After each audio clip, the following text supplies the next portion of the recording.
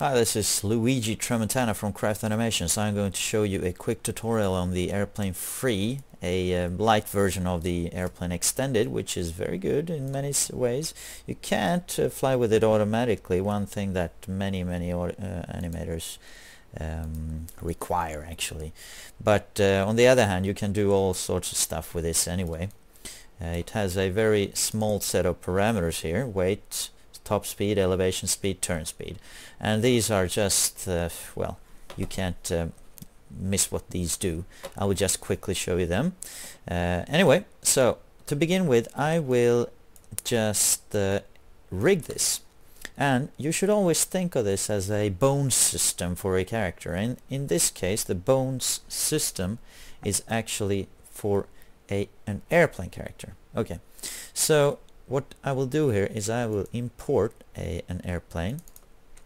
It's an Air Force One airplane, and the interesting thing here that many people probably miss in the beginning is that where did that airplane go? Well, of course it's extremely small, but that's what you use the scaling for, because if we have a look at this airplane here, well, here it is, and it's just so small. It's actually modeled in centimeters, which is very common in Maya, not in 3ds Max, XI or Cinema 4D, but here it is.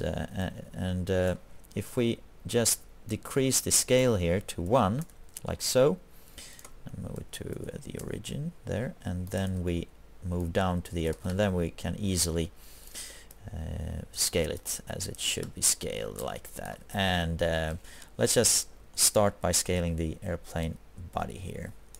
Approximately, well, let's say the size of the wings.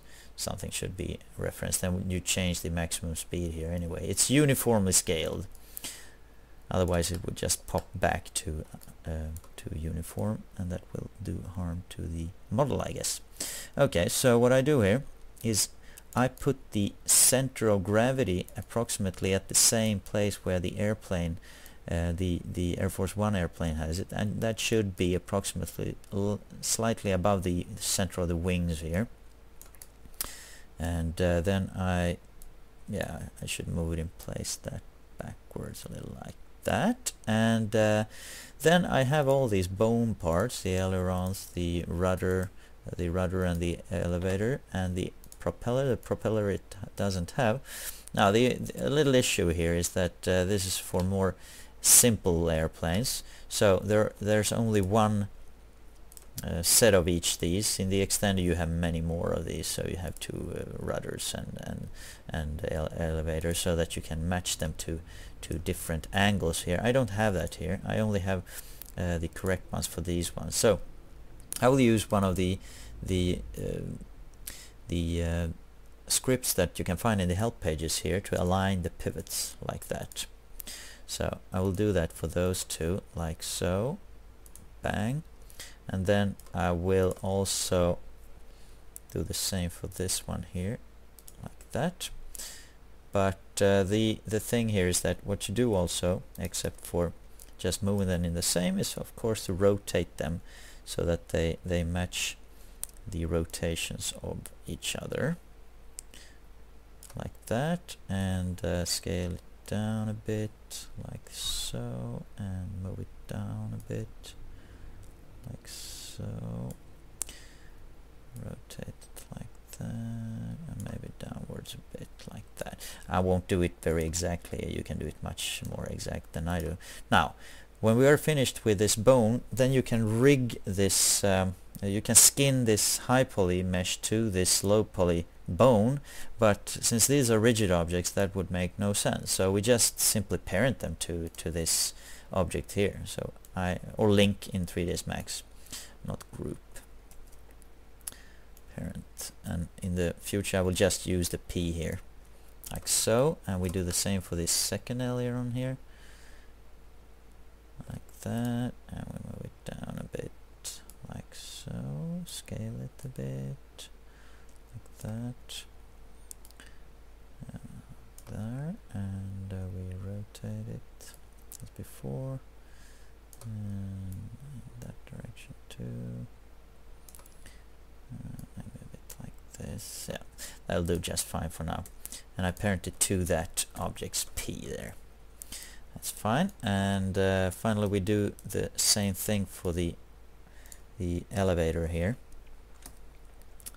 but as you see here we would need two elevators here, so this won't be a nice elevator matching here, but just for the sake of showing you how you would rig such an airplane, I will do it there. Okay, so the last thing is that the body has to follow the body bone. So we parent the body there. Now everything is parented nice and easy here, and we are ready to fly actually. So what I will do here is I need to be able to fly this airplane, so I need to map my input device to this specific tool. Now I have saved this as a startup profile here, my favorite one for this one. So every time I create an instance here, well, then it maps automatically my input device to it. If you had a keyboard, well, then you would just use the keyboard characters here, and if you had a joystick you would have it there. I use a gamepad, so I always make it that way. And let's just close it here, and I know that the speed could be a little bit high here, so I would just change it to say 1, and that's nice with that. And then we have a weight in the weight of the airplane. Right now I will have a weight of 0 just to show you easily what it does here, and then you can change the other speeds here.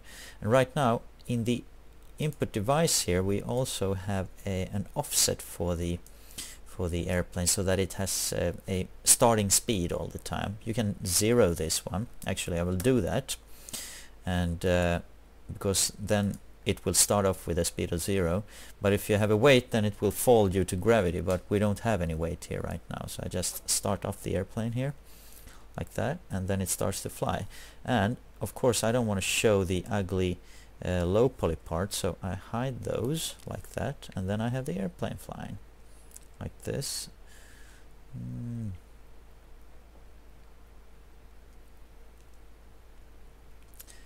Yeah, and perhaps that speed was a little bit low. Let's back that up and increase the speed to say 3. Let's actually take off the wireframe shading here, hit record and fly away. Now if we add weight to this one, then it would be much more realistic here. This would be like flying in space, so you don't have any weight, that you don't have any drag from the wind.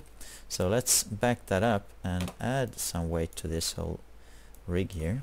Let's say 10, or actually 3 as the top speed here would be nice, like that.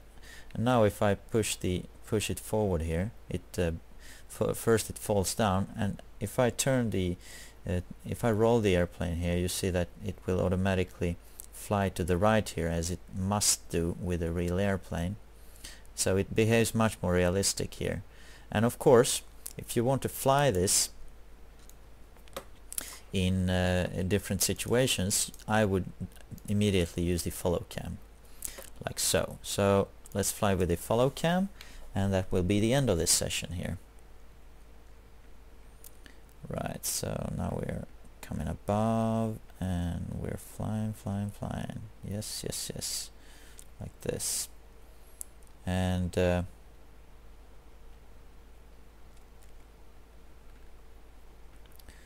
see what we can do here.